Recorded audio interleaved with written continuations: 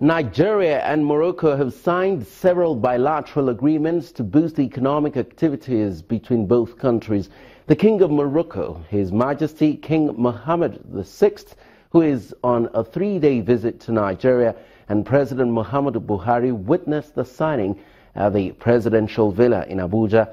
Briefing State House correspondents, the President's Special Advisor on Media and Publicity, Femi Adesina, said the agreements centered on fertilizer production, bilateral air services agreement, and exemption of visas for diplomatic and official passport holders, amongst others.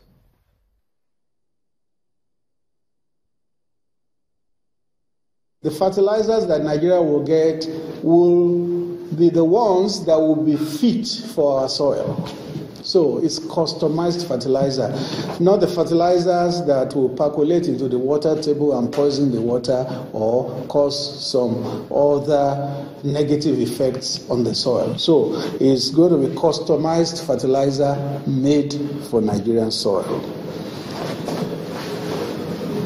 More than 2 million tons of fertilizers are to be sent here in the next 3 years before the plant to be built by Dangote in Lekki area of Lagos goes into operation.